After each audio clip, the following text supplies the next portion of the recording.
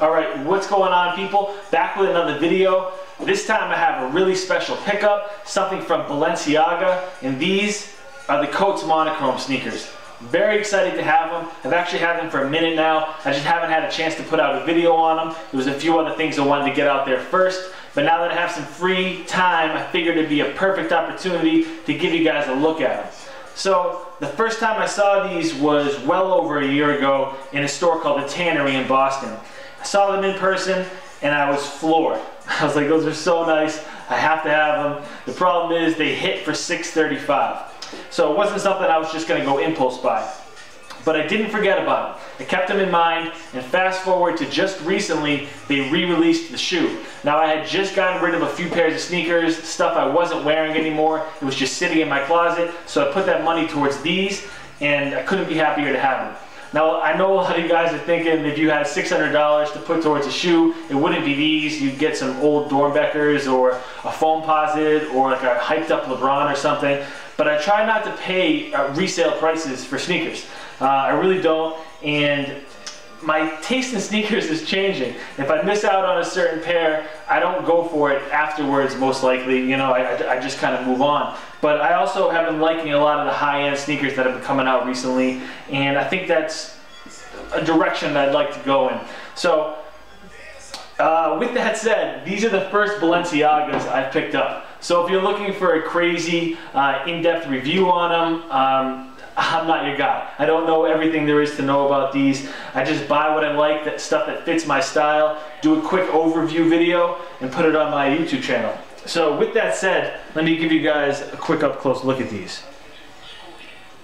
So as you can see, the entire shoe is a vibrant red. There are no other colors on this shoe, just straight red. And as you'd expect, the materials are beyond top-notch.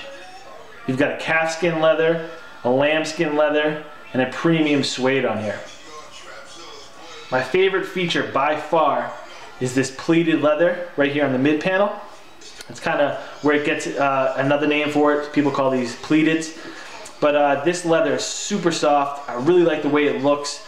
You've got it right there on the mid panel. On the back, you've got a hit here, and then around the ankle as well. You also have it on the toe box right there, and all throughout the tongue. Now, this suede on the toe cap is so nice. Premium, as you'd expect, but it's a faded red. The original release in 2012, this suede was the same color red as the rest of the shoe. They lightened it up a little bit. I don't know if that was to differentiate the two versions or whatever, but I really like the look a lot. Now, the factory lacing on these is crazy. I'm not sure why they lace them like that. I had this one factory laced, I have the other shoe laced the way I wanted to lace them, so I'm really undecided of how I'm going to keep them. Now, as far as the midsole and the outsole, it's all red rubber. You've got a Balenciaga hit right there. That's the only place you really can visibly see a Balenciaga branding. A lot of times high-end shoes have their branding all over the upper, like Gucci or Louis Vuitton print, and I think that's so tacky. These are really clean. I like how they're executed, and I like the other colors in these as well. And then there's also there's a quick look at the inner lining. It's all red leather. And then on the insole, it also says Balenciaga. So there's a quick up close look at these. They come in an off-white dust bag. Well, they come with an off-white dust bag. They didn't come in these. They came in these plastic bags. Really nice touch. The box is the sturdiest box I've ever seen. This thing is rugged. If every sneaker came in a box like this, we wouldn't have any problems. But it's just all white with that black Balenciaga brand. So, most importantly, let's get these on feet. Bring you guys down to kick level. Give you a look at them.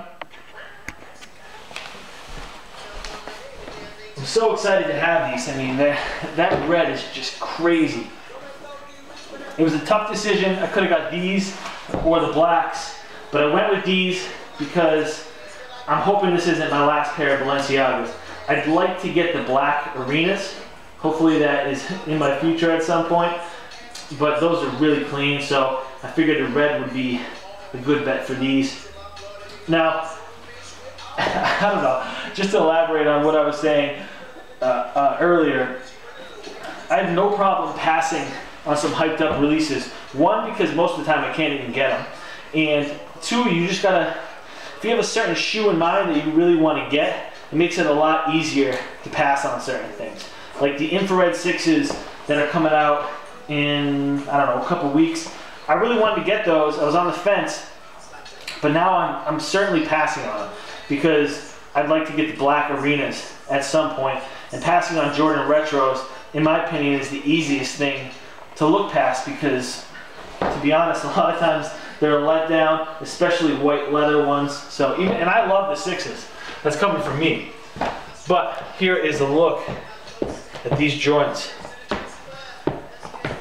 Very dope in my opinion. As always, guys, let me know what you think about them. I'm well aware that these are for everybody, but I think they fit my style. I'm happy to have them.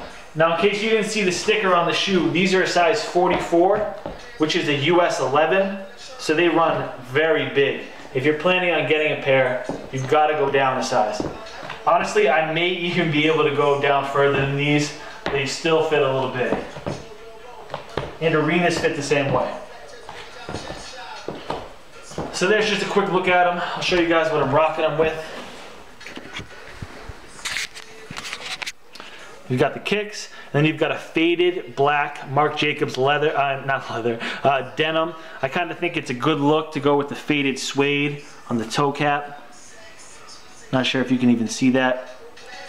But those are an off black. And then I've got my Stussy Deluxe in Made in Noir bomber jacket. Really nice.